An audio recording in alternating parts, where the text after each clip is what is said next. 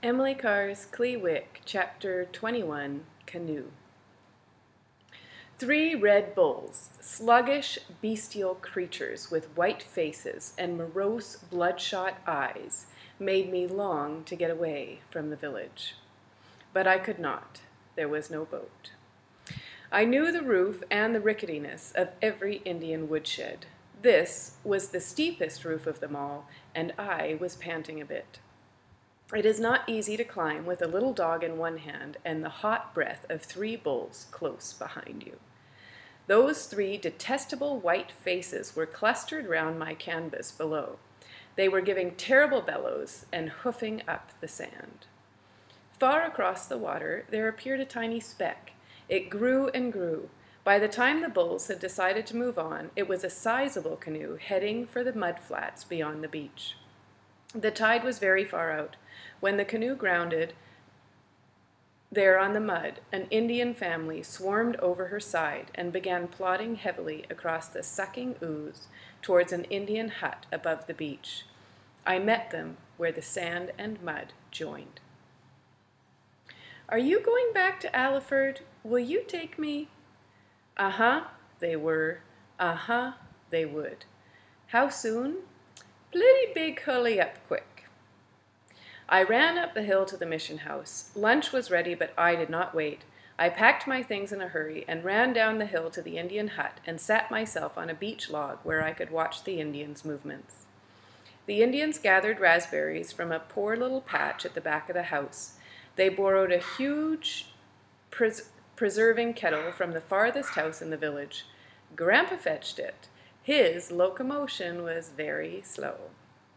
The woman took pails to the village tap, lit a fire, heated water, washed clothes, hung out, gathered in, set dough, made bread, baked bread, boiled jam, bottled jam, cooked meals, and ate meals.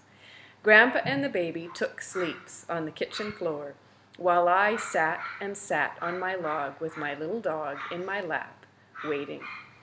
When the bulls came down our way, I ran, clutching my dog. When the bulls had passed, we sat down again. But even when I was running, I watched the canoe. Sometimes I went to the door and asked, "When do we go?" "Bimby," or "Plitty soon," they said. I suggested going up to the mission house to get something to eat, but they shook their heads violently, made the motion of swift running in the direction of the canoe, and said, "Big hully up quick." I found a ship's biscuit and a wizened apple in my sketch sack. They smelled of turpentine and revolted my appetite. At dusk, I ate them greedily. It did not get dark. The sun and the moon crossed ways before the day ended. By and by, the bulls nodded up the hill and sat in front of the mission gate to spend the night. In the house, the Indians lit a coal oil lamp. The tide brought the canoe in. She floated there before me. At 9 o'clock, everything was ready. The Indians waded back and forth, stowing the jam, the hot bread, the wash, and sundry bundles in the canoe. They beckoned to me. As I waded out, the water was icy against my naked feet. I was given the bow seat, a small round stick like a hen roost. I sat down on the floor and rested my back against the roost, holding the small dog in my lap. Behind me, in the point of the canoe, were 2 Indian dogs, which kept thrusting mangy muzzles under my arms, sniffing at my griffin dog. Grandpa took one oar, the small boy of 6 the other. The mother in the stern held a sleeping child under her shawl and grasped the steering paddle. A young girl beside her settled into a shawl-swathed hump. Children tumbled themselves among the household goods and immediately slept. Loosed from her mooring, the big canoe glided forward. The man and the boy rowed her into the current. When she met it, she swerved like a frightened horse, accepted, gave herself to its guiding. Her wolf's head stuck proud and high above the water. The child rower tipped forward in sleep and rolled among the bundles. The old man, shipping the child's oar in his own, slumped down among the jam, loaves, and washing, rested his bent old back against the thwart.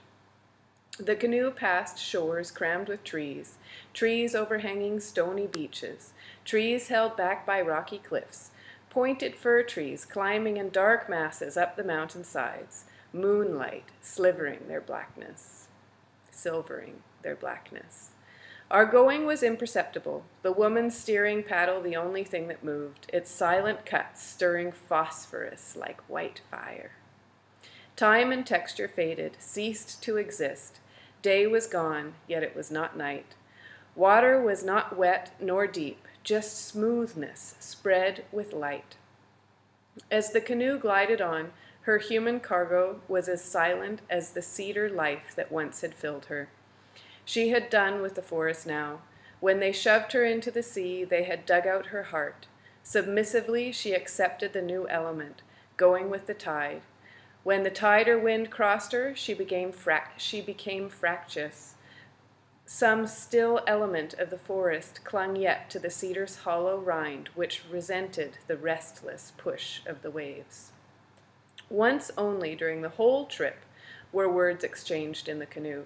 The old man, turning to me, said, "Where you come from?" "Victoria." "Victoria?" "Victoria, good place, still. Vancouver, Seattle, lots trouble. Victoria, plenty still." It was midnight when the wolf-like nose of our canoe nuzzled up to the landing at Aliford. All the village was dark. Our little group was silhouetted on the landing for one moment while silver passed from my hand to the Indian. "Good night." "Gwynnie." Our solitary speck and a huddle of specks moved across, one solitary speck and a huddle of specks moved across the beach, crossed the edge of visibility, and plunged into immense night.